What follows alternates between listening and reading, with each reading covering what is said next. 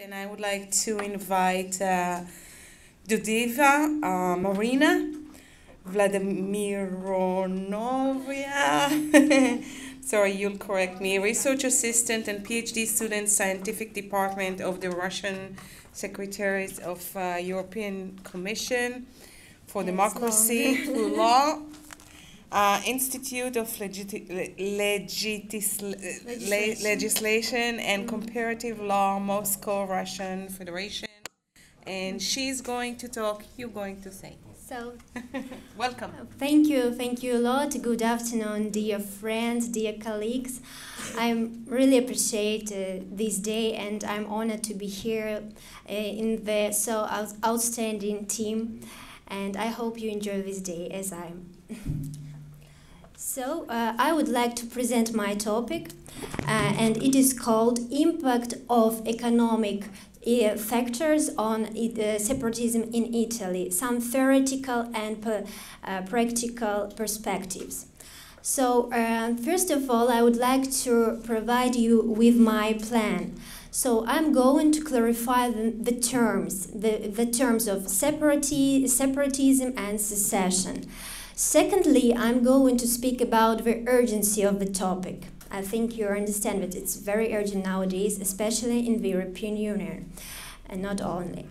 Thirdly, I'm going to speak about some theoretical perspective using the model of Alesina and Spolari. And fourthly, I'm going to speak some practical perspective, some practical view using the numbers and statistics based on the Italian case. And fourth, I'm going to make conclusions. So it's my brief plan. So first of all, let's clarify the terms secession and separatism. I think you understand that separatism consists of three main movements, like secessionist movement, irredentist movements, and autonomy-seeking movements.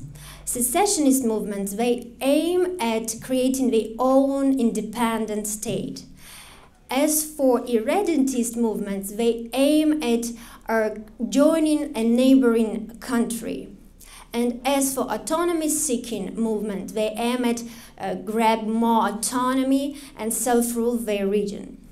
So, secession is the one type of separatism. So we can get to this conclusion that it is like one outcome of separatism.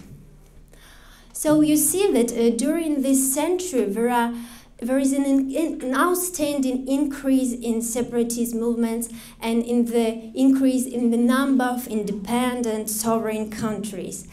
If we can count, since the creation of the UN, there are 51 countries, independent countries, and now we have like 195 countries. So the main reasons are, we know the main reasons are the decolonization processes, the collapse of the Soviet Union, and of course the separatist movements. It's like one of the main reasons.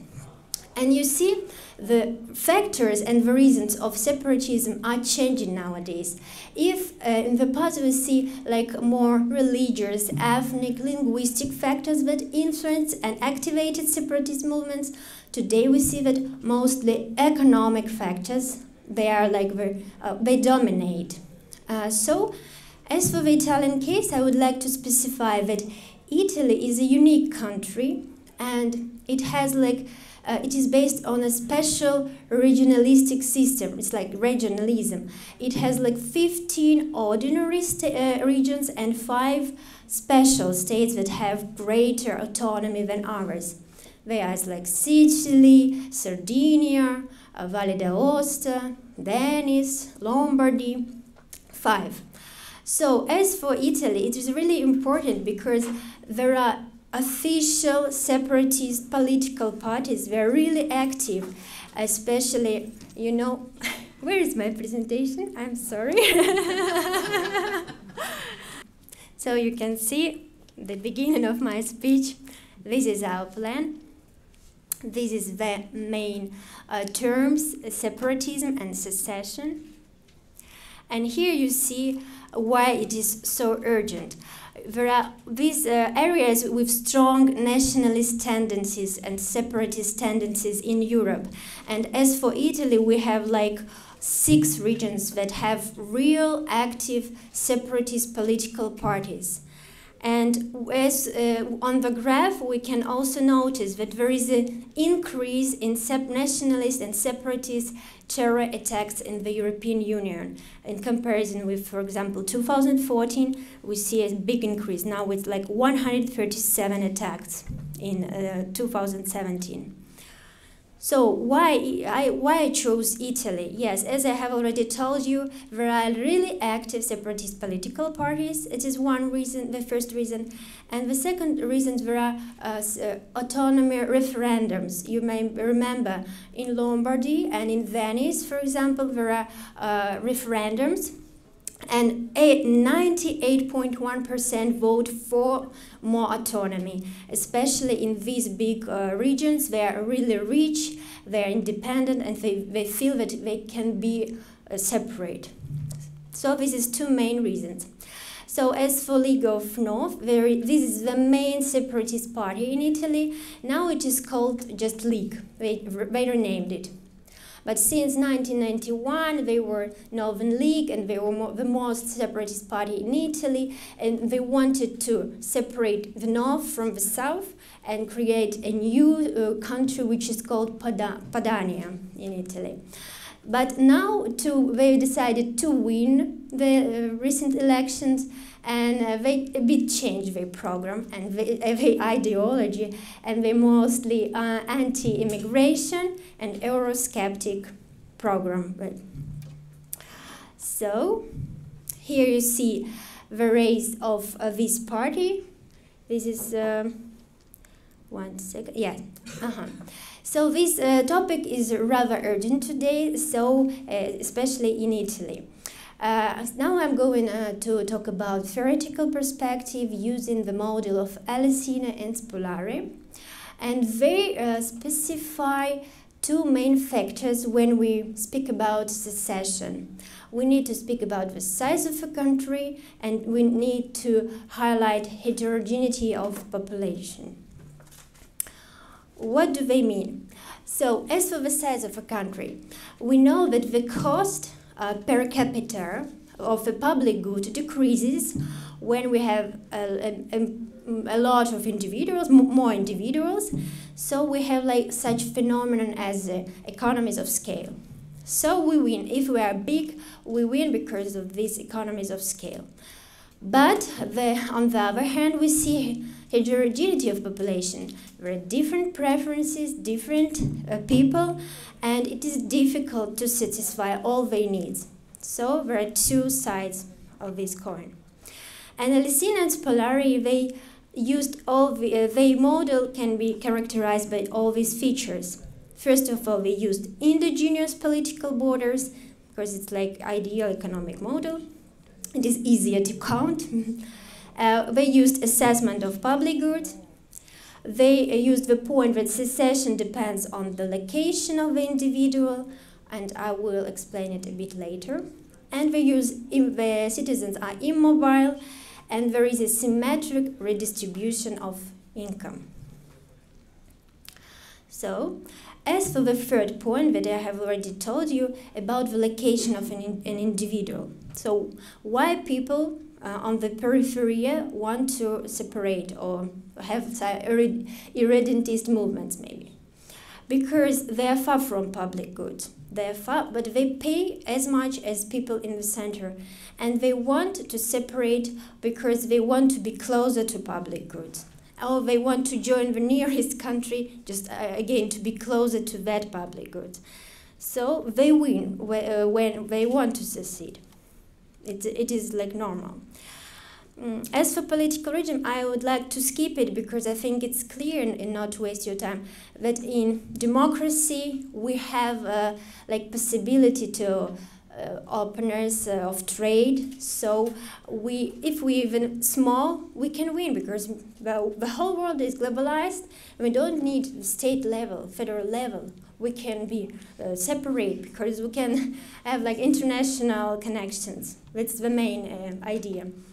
And autocratic governments, they're more closed, and in autocratic governments it's harder to separate, you understand why, and it is harder even to create these connections.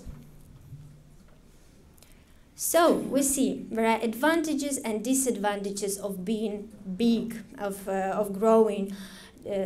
On the one hand, we see like economies of scale. Yes, we win. We have markets that operate smoothly without borders. It's really great.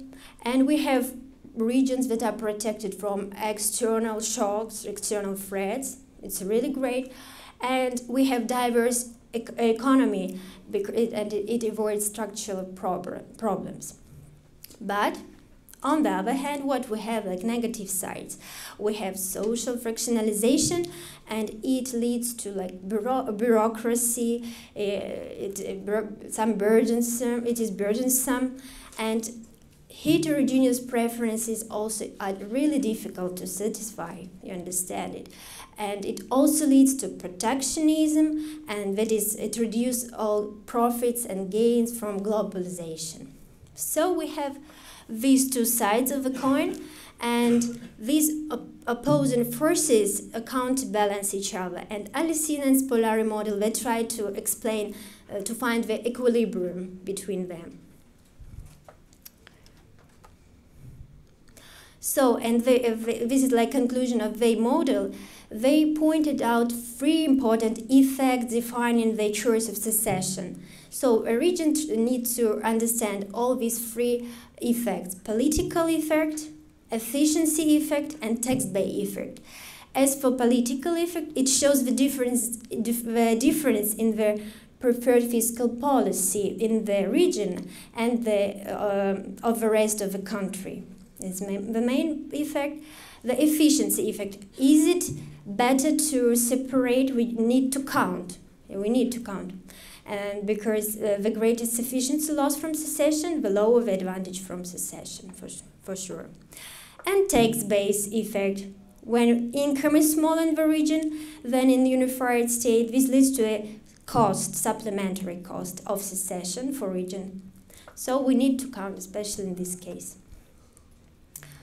And this is for Alessina's polar model, and this is like short introduction of Boyle and Engelbert model.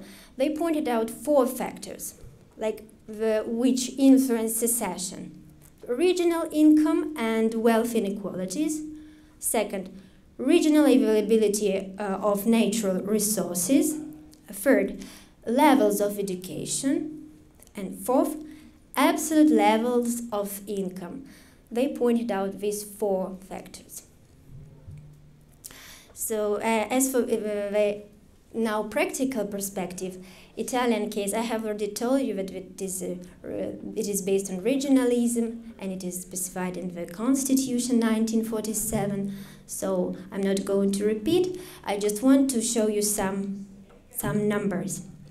So you see, the north of Italy is richer than the south of Italy, and there is a big difference between inequality between them. I will show you the numbers. For example, the highest region is Bolzano-Bozen. It's like $51,567. As for lowest region, it is Calabria, $20,323. We see two and a half times, the difference. I'll skip it, a lot of numbers. So as for inequality, you can notice that Campania, Sicily, Calabria, Sardinia, all these active separatist movements are situated there. They are all poor regions.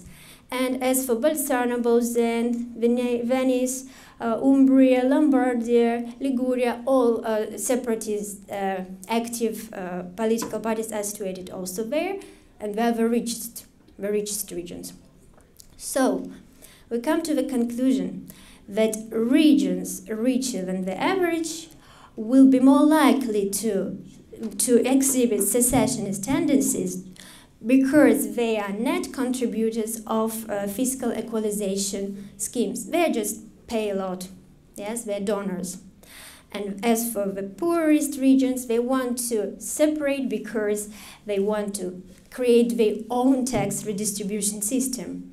Even if they get money, but they can't redistribute safely, fairly as they want, and they can do it in a case if they have natural resources for sure. And this is one of the case of Sicily. They have a lot of natural resources, crude oil production, you see the second in the list, Sicily. As for natural gas production, it's also the fourth one, so they can afford it. And I will skip it, it's not important. And as for the size, yes, we notice that all these regions are also really big, and they can separate and gain this profit from economies of scale. So they're even if they're rich or poor, they're big. So my conclusion is the following. Does an increase in secession result in a decrease in economic growth? So increase secession, decrease in economic growth. We see, like, on the one hand, yes, because economies of scale, we win, we gain profit. And on the other hand, no, because if it's a democratic region or democratic country, we can mitigate the loss by openness to trade. But on average, we see that a GDP per capita in newly independent country is 20% lower. It's like on average, especially if it's a violent conflict or something like that. And the second question, the last one, does an increase in economic growth result in an increase in ethno-religious conflict or violence? And you see, it's controversial, of course, but I answered like yes, because welfare regions, they want independence and they want to avoid paying national burdens, and they feel that they can survive alone using some globalization mechanism. And in this case, secession improves the match between public policy and individual preferences, and it allows to redistribute their income. So this is the end of my presentation. Thank you for your attention.